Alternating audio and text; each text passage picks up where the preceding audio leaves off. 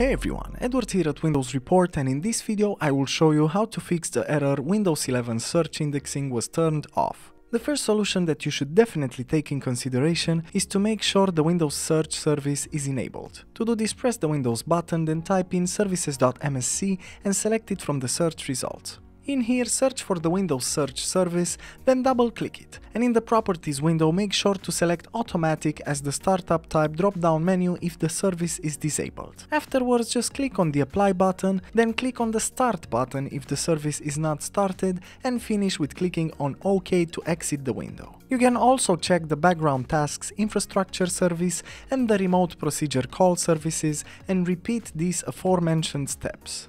Another useful solution is to run the search and indexing troubleshooter. To do this, press the Windows button, then select the settings icon, and in here make sure system is selected from the left pane, and then on the right side scroll down until you find and select the troubleshoot category. Next, select the other troubleshooters option, and afterwards just scroll down until you find the search and indexing troubleshooter and click on the run button next to it. Windows will now search for any issues and fix them if it finds any. If not, select the option "My problem isn't listed above" and click on Next. Enter a description for the issue in the text box and then click on Next to continue, and Windows will try to fix the issue. You can also rebuild the search index. To do this, press the Windows button, then type in Control Panel and select it from the search results. In here, select the large icons on the View by drop-down menu and afterwards find and click the Indexing Options category.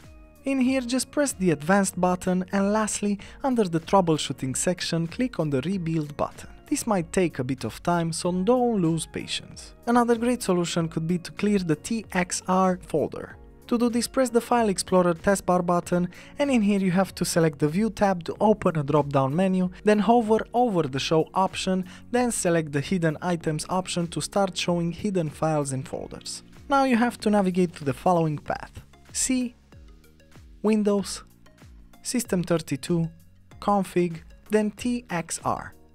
In here, select the files with BLF and regtrans ms extensions, then simply delete them. If there's no files, like in my case, you can just close File Explorer. Another great solution is to restore Windows 11 to a previous date. To do this, press the Windows button, then type rstrui and select it as a command from the search results. In here, select the Choose a different restore point option, and if it's available, just click on Next. System restore might include the Show more restore points checkbox. Select that checkbox if you can do so. Next, select the restore point that predates the error, then click on Next and Finish to start the restoration procedure. And lastly, you can also reset Windows 11. To do this, press the Windows button, then select the settings icon.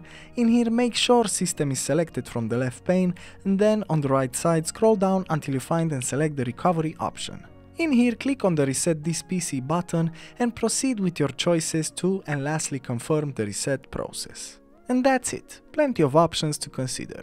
As usual, for more information and details, you can check the article in the description below. And if you enjoyed this video, just make sure to like and subscribe to our channel. Thank you.